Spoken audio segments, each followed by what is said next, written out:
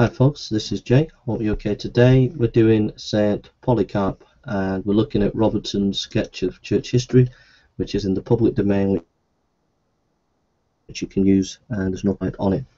So we're looking at Polycarp, and I hope you agree that the biographies that we've been looking at have been tremendously encouraging. Saint Polycarp.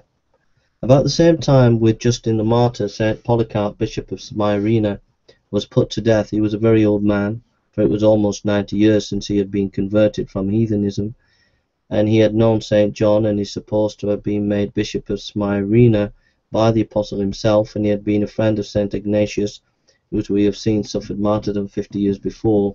From all these things, and from his wise and holy character, he was looked up to as a father by all the churches, and his mild advice had sometimes put all end to differences of opinion, which but for him might have turned into lasting quarrels.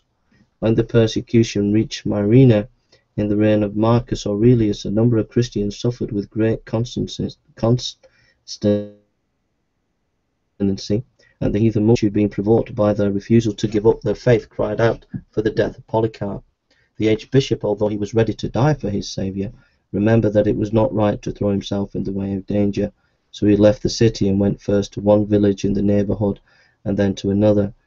But he was discovered in his hiding place, and when he saw the soldiers who would come to seize him, he calmly said, God's will be done. He desired that some food should be given to them, and while they were eating he spent the time in prayer.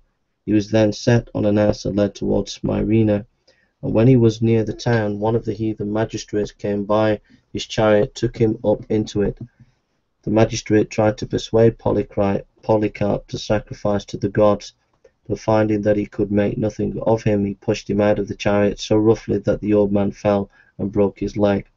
But Polycarp bore the pain without showing how much he was hurt, and the soldiers led him into the amphitheatre, where great numbers of people were gathered together. When all these saw him, they set up loud cries of rage and savage delight. But Polycarp thought as he entered the place that he heard a voice saying to him, Be strong and play the man. And he did not heed all the shouting of the crowd. The governor desired him to deny Christ, and said that if he would, his life should be spared. But the faithful bishop answered, 66 years have I served Christ, and have never done me wrong, he'd never done me wrong. How then can I now blaspheme my King and Saviour?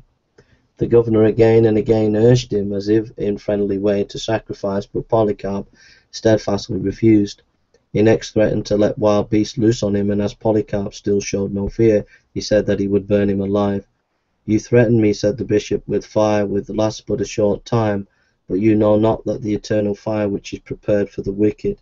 A stake was then set up, and a pile of wood was collected around. Polycarp walked to the place with a calm and cheerful look, and as the executioners were going to fasten him to the stake with an iron cramps, he begged them to spare themselves the trouble. He who gives me the strength to bear the flames, he said, will enable me to remain steady. He was therefore only tied to the stake with cords, and as he stood thus bound, he uttered a thanksgiving for being allowed to suffer after the pattern of his Lord and Saviour. When his prayer was ended, the wood was set on fire, but we are told that the flames swept around him, looking like the sail of a ship swollen by the wind, while he remained unhurt in the midst of them. One of the executioners, seeing this, plunged a sword into the martyr's breast, and the blood rushed forth in such a stream that it put out the fire.